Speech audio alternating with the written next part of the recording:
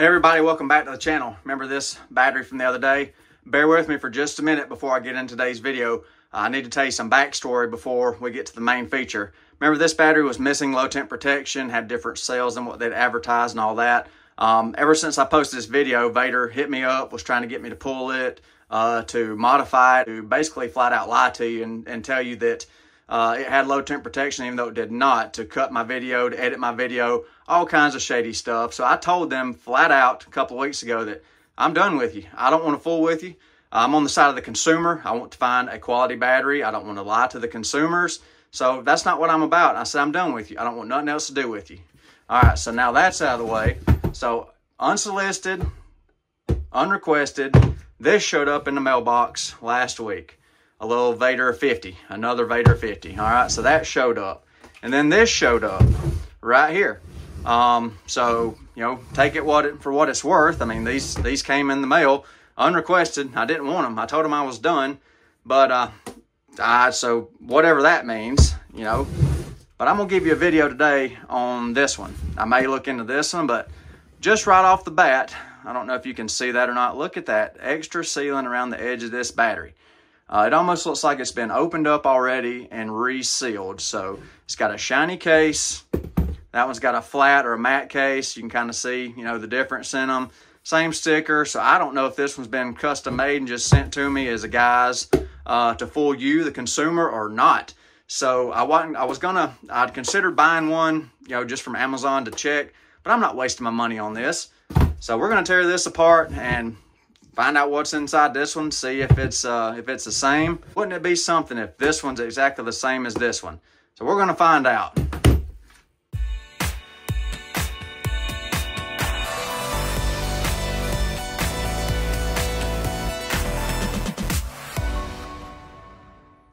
Now, as I was saying, I wasn't even going to do a video. The only reason I'm doing this video is because yesterday they asked me what it would take to pull the original video down. So I figured we'd just talk about that while I tear this battery apart. This is in no way promoting their company.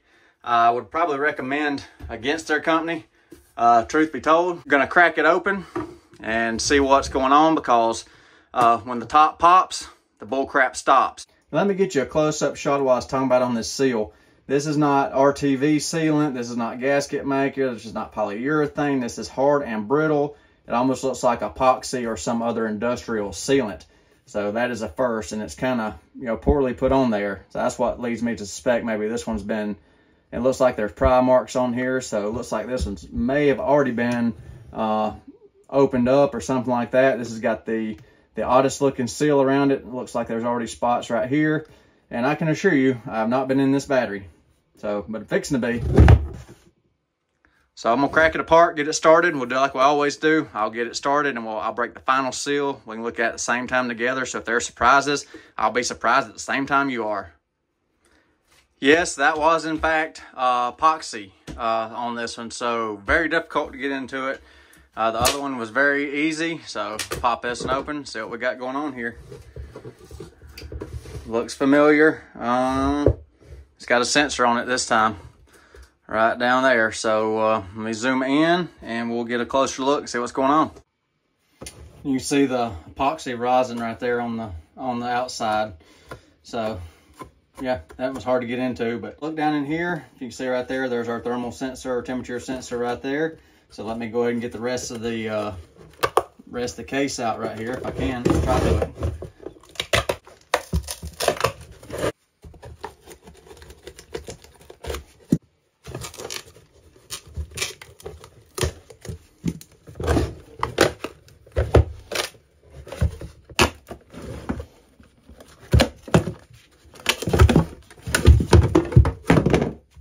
All right, so here's the cell pack out of its case.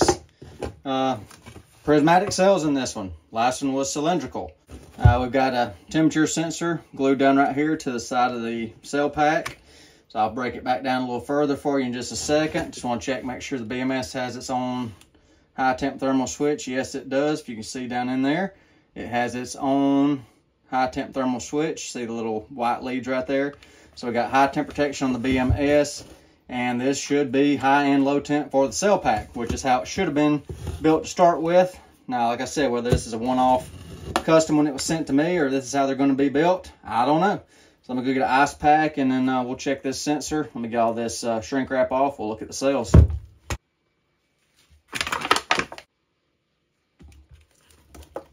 Got bolted connections on these prismatic cells, so you know, that's what I was expecting out of the first battery. So they, you know, this one is built as the first one was supposed to have been built. Expansion joints on the bus bars, everything's bolted down tight, nothing loose on there. So that's good to see. So I got the little Vatrer hooked up to the power supply right there. I'm gonna test this low temp protection on it. So got my little colder nice ice pack just come out of the freezer. So same thing I always do, piece of foam on top of the ice pack. We'll see how long it takes.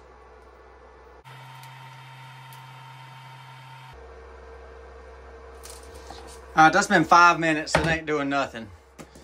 Usually the battery, when it's got the right programming, right settings, that sensor will drop out with this ice pack within a minute flat. You've seen on other videos that the low temp cuts out real fast with this ice pack that comes out of a -5-degree freezer. So let me try something different.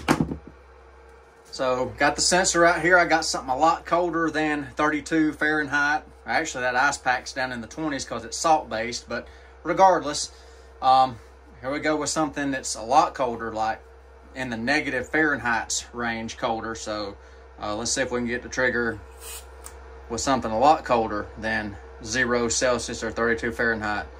Okay, nothing with the quick little blast. So let's just saturate it.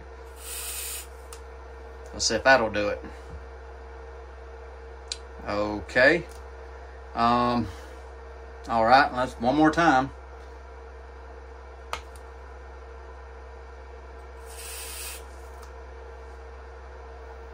There it went.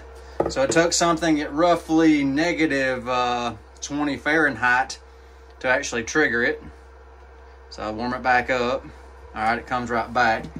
So from my experience with these batteries, that tells me that they got this programming in this BMS set well below 32 Fahrenheit or 0 Celsius, considering it took a -20 substance to trigger it.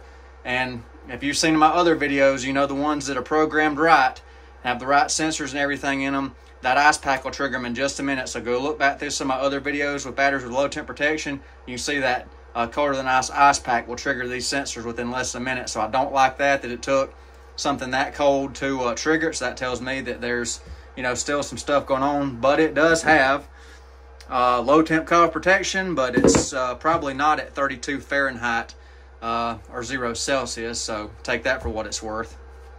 So the shiny case one has prismatic cells, has low temp cutoff, although it's doesn't trigger like I'd like it to. So, you know, their advertisement is correct on this case with the shiny case, but if you got one that's got the matte colored case, the matte finish with low temp cutoff, we know this one does not have low temp protection. This one's got cylindrical cells.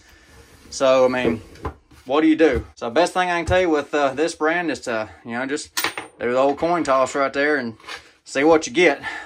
Still don't trust you.